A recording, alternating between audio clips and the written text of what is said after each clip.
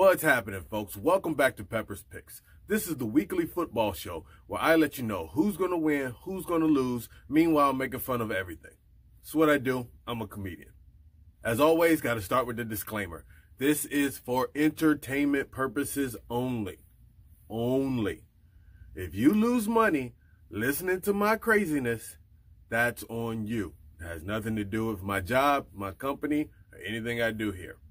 However, if you win money listening to my craziness, you owe me money. Deal? Deal. We always kick it off with the good, the bad, and the ugly from the previous week. The good, I told y'all that Indy was going to handle business. They handled business at home against the Texans. I also told y'all that New Orleans was going to go on the road and handle the Bears. That happened. You know, everyone's talking about Cam Newton losing his job to the guy because he was injured. I don't know about Drew Brees coming back. They're flowing. They're flowing quite nice. The bad, Seattle. Yo, y'all lost one player, Earl Thomas, to the opposing team, and then y'all just couldn't make no adjustments. He just spilled all the beans, and your offense was garbage all of a sudden? That's weird. Come on, man. Make adjustments. Also, Philly. Did y'all know y'all was going to Dallas? Like, the plane didn't stop back in Philly. It stopped in Dallas. You had to at least show up. I could have at least showed up. The ugly? The Jets. Oh, my goodness. I was just kind of picking y'all just to maybe shock New England, catch them slipping. Y'all played all right the week before when you beat Dallas, and then y'all just showed up on Monday night and was like, ugh. Like, I thought you had recovered from mono, but apparently SpongeBob SquareFace did not recover from mono. That was, oh. With no further delay, we'll get into the Week 8 action. Thursday night, look, I don't think this thing is going to air in time for Thursday night. I think I might have done that maybe once this year. I don't know. I'm trying, y'all. I'm busy. Anyway, you got Washington versus the Vikings.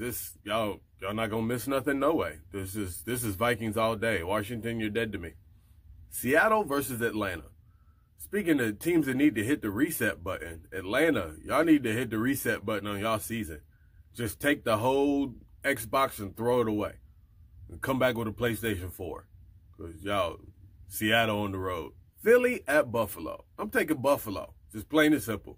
Because look, Philly, you know what you are, Philly? Philly, you guys won the Super Bowl a couple years ago, and you decided, yeah, our quarterback is good, and he's got the team rolling, but you know what? We're going to go with this pretty little young thing right now. We're going to ship this other guy off, and then we're going to go and win some more Super Bowls. And then that pretty young thing is letting you down. You know what you are, Philly? You're a middle-aged man. Don't leave your wife just for the pretty young thing and the new Corvette. It never works out. Now you calling your old wife back and be like, oh, baby, please, I'm sorry, I made a mistake. Yeah, you made a mistake. You did. San Diego versus Chicago. Look, neither one of these teams are good enough to win this game. So we just gonna flip for it, all right? Got a coin here. Head San Diego, tail Chicago. Head San Diego. New York Giants versus Detroit Lions. I am going with Team Canada on this one. Canadian Lions win. Tampa Bay versus Tennessee. Tennessee, y'all didn't deserve to win last week, and y'all changed quarterbacks. It was like supposed to give you a spark, and y'all still didn't deserve it. Maybe you should try and change coaches, because that's the problem. Tampa Bay on the road. Denver versus Indianapolis. Oh, Indy all day. Denver's starting to have a fire sale on all their players for draft picks. Indy all day. Bengals versus Los Angeles. That's right, we have the Bengals of Cincinnati versus the Rams of Los Angeles. This game will be held in the UK. The Queen will not be happy with the results, as the Rams will win. They shall become victorious, and the lowly Bengals will be put back in the cage.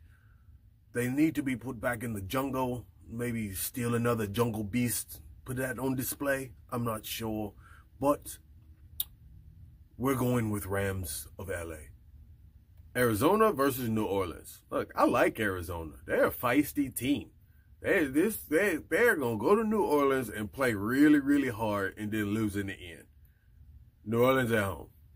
New York Jets versus the Jacksonville Jaguars. This is the for show game.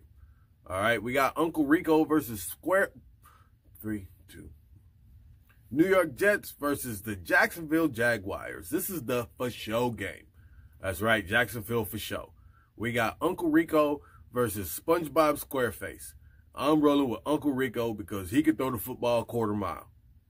Carolina at 49ers. This is a complete toss-up. Complete toss-up. If it was in Carolina, I would take Carolina. But since it's on the West Coast, I'm going to go ahead and take 49ers by a field goal late, maybe just 1 point. Who knows? Oakland versus Houston. I'm taking Houston all day. Oakland last week got Swiss cheesed up. Their defense is junk. Houston bounces back from their loss. Green Bay versus Kansas City. Look, no Mahomes, no win.